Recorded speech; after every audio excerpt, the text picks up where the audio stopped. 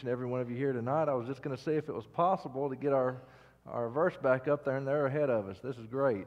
We talked this morning about raising the dead, and you might remember our centurion scripture of the day, John 5 and verse 21. Let's all say this together, if you would. For as God the Father raiseth the dead and giveth them life, even so the Son also giveth life to whom he will. And what a wonderful thing it is. We serve the God who gives us life, who can bring us back to life, and praise God that he lays his hands upon us in that way. Tonight, I want to go back to a topic that we were talking about several weeks back, and that was the way that God had laid his hands upon Christ. You remember in that Old Testament system of sacrifices, how they laid hands of sin upon that animal, how they transferred their sins to that animal, and that was the way in which they were told you can find forgiveness and atonement. But we know, as the story of God played out, and as he showed us in the fullness of time, they were always pointing forward to the only true atonement that we can have in Jesus Christ. And we talked about that. We talked about moving sin from one account to the other account, so to speak. And the whole conversation really gets me thinking, where does sin start in the first place? If so many of these systems were put in place to move sin from one place to the other place, well, where does sin start? And I want us just to always remember what James taught us, James chapter 1, verse 13 through 15. He said, let no one say when he is tempted, I'm being tempted by God. That's not where sin starts. For God cannot be tempted with evil, and he himself tempts no one. But each person is tempted when he is lured and enticed by his own desire, and then desire, when it has conceived, gives birth to sin, and sin, when it is fully grown, brings forth death. James says sin doesn't come from God. James doesn't even bring up Satan's role in sin. Satan's a tempter, but Satan's not where sin comes from either. James says that it's your desires. It's your desire. When your desires and your will and your wants go this way, and the will of God goes this way, such that you break step with the will of God, such that a gap opens up in your relationship with God because you go a little bit further from him this way as he's going this way. James says that's where temptation enters the picture. When your desires break step with the will of God, that's where temptation comes from, and that's where sin comes from. And he says you got to deal with it. You can't just let it hang around. You got to get it off of your account, because sin fully grown will bring forth death.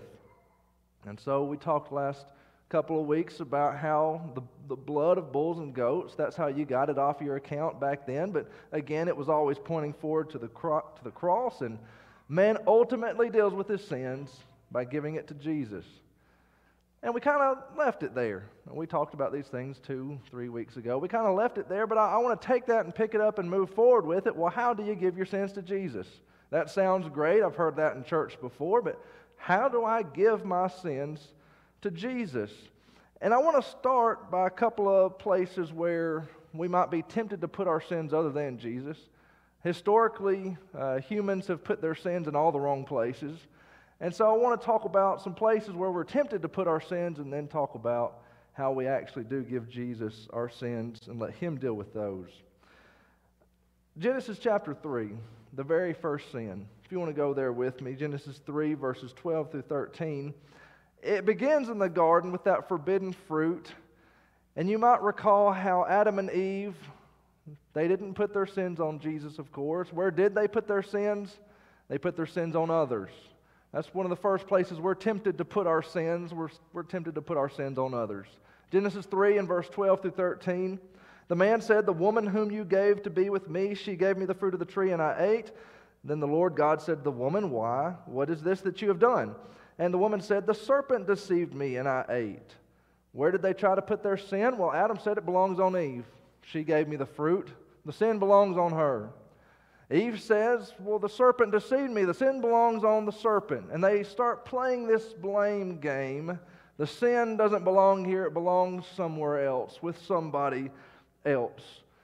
King Saul, you might remember, he also played the blame game.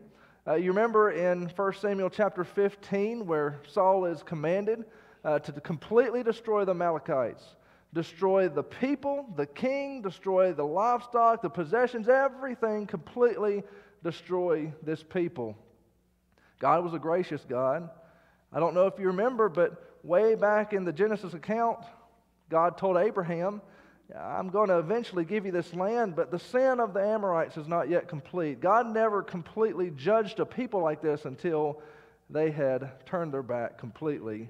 Well, it was time to judge the Amalekites. I want you to wipe them off the planet. I want you to take them out. And Saul kind of does it, but not really. Saul leaves the king alive. And as Samuel comes up to confront King Saul about this sin, he hears the sheep, he hears the oxen, and he confronts King Saul with this sin. But what we read in 1 Samuel 15 and 15, what Saul says, Saul said, they, not me, not we, not I, they have brought them from the Amalekites.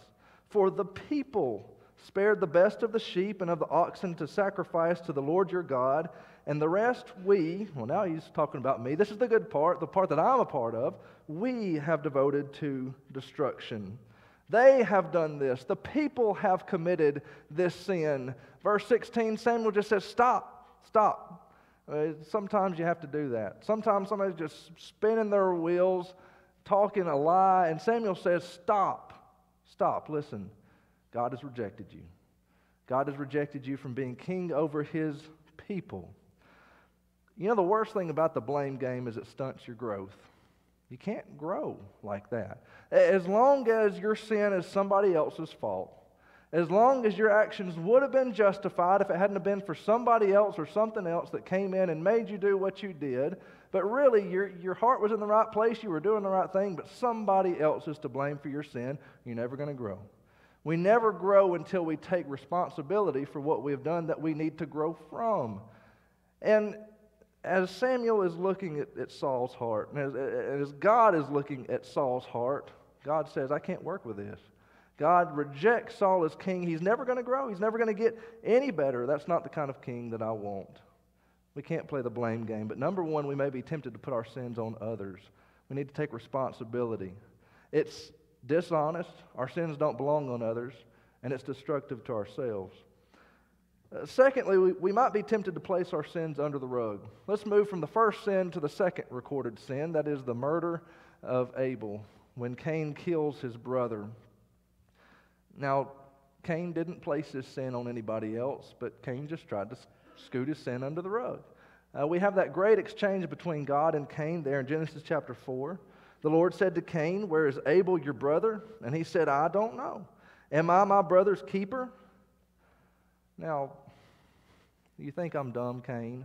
It's hard to imagine anybody trying to pull a fast one over on God, and yet it's pretty funny. You see it all throughout Scripture, don't you? Genesis chapter 18, Sarah laughs at the word of the Lord. She's going to have a son, and Sarah's behind the tent flap, just laughing at what the Lord has said. And he says, why did Sarah laugh? And it's not just that she laughed and didn't realize the Lord would see that, but when she's called out, she said, I didn't laugh. Well, come on, Sarah. This is the Lord speaking here. The Lord knows. The Lord can see through a tent flap. But Sarah lies. Jonah, he gets on that ill-fated ship from Joppa to Tarshish. So I'll just sail out of the jurisdiction of God. I'll get away from God. And he thinks he can pull one over on Yahweh. Or Gehazi, 2 Kings chapter 5, probably one of my favorites. Gehazi, the servant of Elisha. You remember how Naaman had come and been healed by the prophet, and he's leaving, and Gehazi thinks, oh, my master let him off too easily. Let me chase him down and get some of those fine clothing and silver that he brought with him. And he goes and he does take those things from Naaman, and he hides them in his own place. And then he comes back to the prophet's house, there in 2 Kings 5 and 25. He went in and stood before his master, and Elisha said to him, where have you been, Gehazi? And he said, your servant went nowhere. He lies to the man that received the double portion of the Spirit that had been upon Elijah. The man that enraged the king of Syria by telling the king of Israel everything that the Syrians talked about in their war room. He lies to him and he says, your servant went nowhere. And it's kind of lame, isn't it? All of this, it's ridiculous when people try to pull one over on the creator of the universe, when they think they can accomplish the unthinkable and slip out of the sight of the all-seeing God. Well, it's just ridiculous. It's just lame. You know, we might be tempted to scoot our sins under the rug, but it's just ridiculous. We might avoid something here on this earth. When somebody else doesn't find out about it, we might avoid a consequence or two for the time being. A lot of times, that's not even the case. A lot of times we even have to pay for it here, but you know what? Even if we do get by with it here, the only justification that really matters is the one before God, there at the final judgment, when all things will be exposed, when all things will be brought to the forefront, and we will have to deal with every sin. We want to be justified before the all-seeing God. We might be tempted to scoot our sins under the rug, but it just doesn't work. Thirdly, we might be tempted to put our sins on our own shoulders. Now, this is an honest approach. This is a biblical approach, at least with respect to James chapter 1. I need to own up to my sins. My sins belong to me. I'm not going to blame God. I'm not going to blame others. I'm not even going to blame Satan. It was my desires that led to temptation. It's my sin. And you know, that's absolutely necessary that we acknowledge our sinfulness. John says as much in 1 John chapter 1, verse 8. He says, if we have no sin, we deceive ourselves, and the truth is not in us. Or you might remember the one of which Jesus said, this one went home justified. Luke chapter 18 and verse 13. But the tax collector, standing far off, would not even lift up his eyes to heaven, but beat his breast, saying, God, be merciful to me, a sinner. We must acknowledge our sinfulness to God, but the error that I would warn against is trying to carry the burden of these sins, of thinking maybe I'll work it off someday. Galatians chapter 3 and verse 10, for all who rely on works of the law are under a curse. No, you can't work it off. It doesn't work that way. We carry it around feeling the weight of it all the time. The guilt of it is just like that albatross. And there are those who believe themselves less valuable, less lovable because of what they've done. You remember Paul said to the Corinthians, 2 Corinthians chapter 5 and verse 16, from now on we regard no one according to the flesh. We're not going to value people. We're not going to love people according to fleshly terms. We're going to see them through the eyes of our Lord Jesus Christ. From now on, we don't regard people that way. This is the same Jesus Christ that they cursed, they spit, they slapped, and he said, Father, forgive them. They don't know what they're doing. Your sin doesn't make you an ounce less lovable or valuable to God. He still loves you. But sin must be dealt with.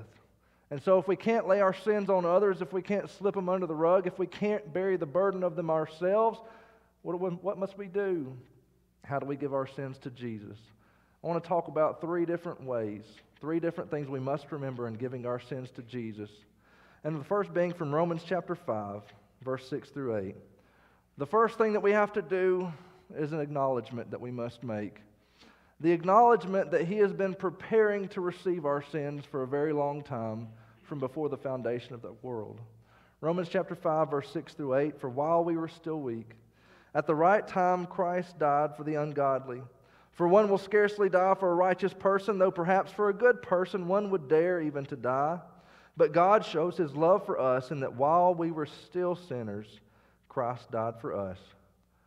The story of Christianity is not the story of our love for Him, but it's the story of His love for us.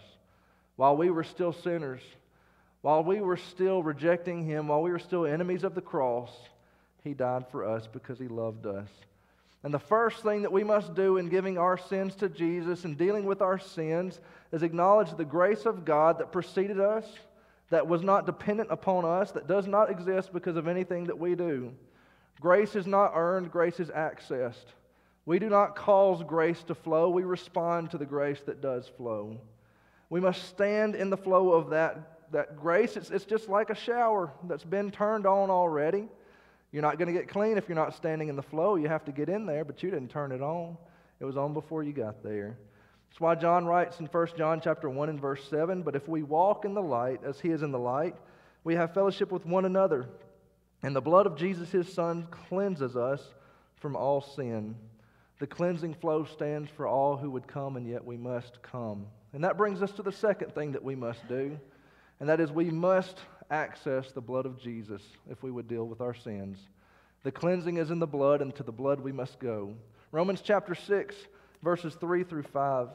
He says, "Do you not know that all of us who have been baptized into Christ Jesus were baptized into his death? We were buried, therefore, with him by baptism into death, in order that just as Christ was raised from the dead by the glory of the Father, we too might walk in newness of life. For if we have been united with him in a death like his, we shall certainly be united with him in a resurrection like his." If you would be washed by the blood of his death in order to live his life, you must meet it in the waters of baptism. It's in baptism that we say goodbye to our old way of living and we take up the new man to live a new kind of life. And that newness of life brings about the third thing that we must do to deal with our sins. In order to deal with our sins, we must live a life led by the commandments of God. We read it there in 1 John chapter 2, verse 1 through 6, where he says, "My little children, I'm writing these things to you so that you may not sin. But if anyone does sin, we have an advocate with the Father, Jesus Christ the righteous. He is the propitiation for our sins, and not only for ours, but also for the sins of the whole world. And by this we know that we have come to know him if we keep his commandments. Whoever says, 'I know him,' but does not keep his commandments is a liar, and the truth is not in him. But whoever keeps his word, in him truly the love of God is perfected. By this we may know that we are in him. Whoever says he abides in him ought to walk in the same way in which he walked." I want you to notice that John acknowledges the reality of sin. He says, "I'm writing this so that you don't sin," but he immediately follows that up by saying, "Now, if anybody does sin, we have an advocate." John recognizes the Holy Spirit. It proclaims here that Christians make bad choices from time to time.